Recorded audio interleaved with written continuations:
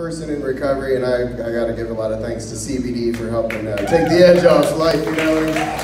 But I don't know. I think we wouldn't necessarily have like these, you know, drug epidemic if they actually had to have commercials for the hard drugs, you know.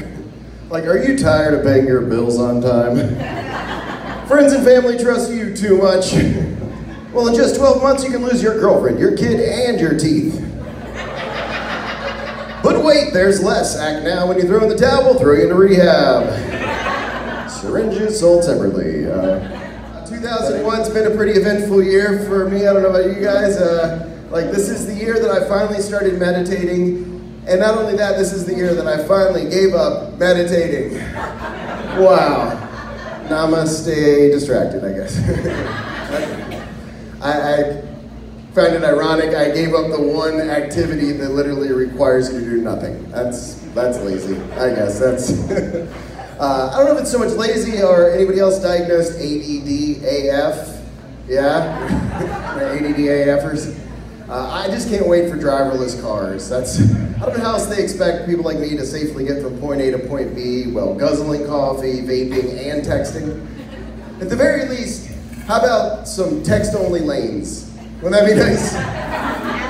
They can put out the little rubber bumpers like in the bowling alley. That'd be fun. Yeah, I'm ready for that.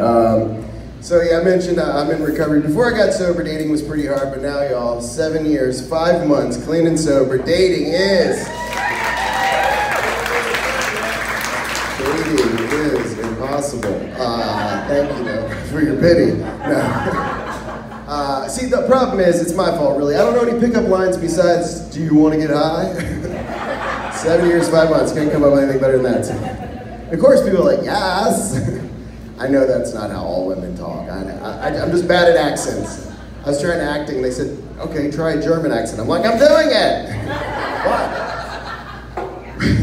So, yeah, you know, and then I gotta be like, well, I can't. But let's have a couple Shirley Temples back at my place. It's parked right over there.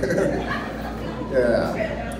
If you are single, I drive a Mercedes and the house is paid for, so don't laugh too hard. I turned 40 recently. Feeling pretty good about myself. Just not sure, you know, how well I'm communicating between the brain and the mirror.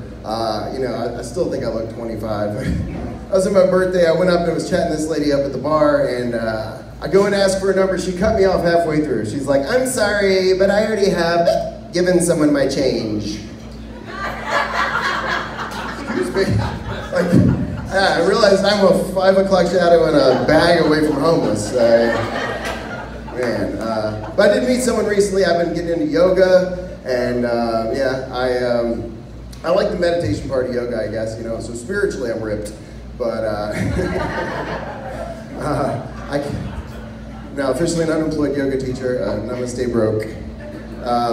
But I met this girl at the park. She had a Fitbit, and I was trying to do some yoga. And she was like, yeah, I did 30,000 steps today. I said, goddamn. I went to the gym 5 times this past week, I told her. I didn't tell her it was to use the shower. But, hey, you know, people aren't always what they seem when you meet them, right, you know? But, and then she's like, yeah, and I swam 3 swimming pools and I climbed 5 fences. And then I said, that's not a Fitbit, is it? That's an ankle monitor. She was on the run. I was like, maybe if you just took 12 steps, I don't know, you wouldn't need that thing. Anyway, I need to stop trying to date at AA meetings. It seems like the logical place for anonymous sex. I don't know. That's no. Yeah, so if anybody's interested, we can do some hot yoga in my van after the show. I'm not saying I did a lot of cocaine, y'all, but I did turn down a free trip at Disney World once because of their policy, no cutting lines. You don't be too sure. I think the only time I just said no was when I misunderstood the question. I had 12 years clean, but then I turned 13. But now I'm addicted to comedy. I'm addicted to comedy, and I think that's pretty fun. I love comedy. It's great. We're having a good time, and the come down is so much better. Y'all won't find me walking the streets at 6 a.m. looking for an open mic. Who's got that good mic? Looking for a dude named Mike? You just put it in my hand. Oh man. Well, you know, be sure to check out my TED Talk, How to Get Out of the Bar and Into Your Car. I'll leave you with an inspirational quote from the Dalai Lama. Once said, "The wind gives trees stronger roots." Wait, that was Dolly Parton, but she makes a good point. She makes a couple good points. Anyway, my name is Dick Satori. You can follow me at Dick Jokes on Instagram.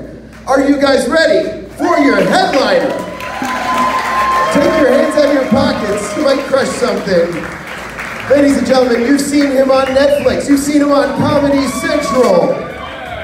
You've seen him on HBO. Ladies and gentlemen, Craig Shoemaker!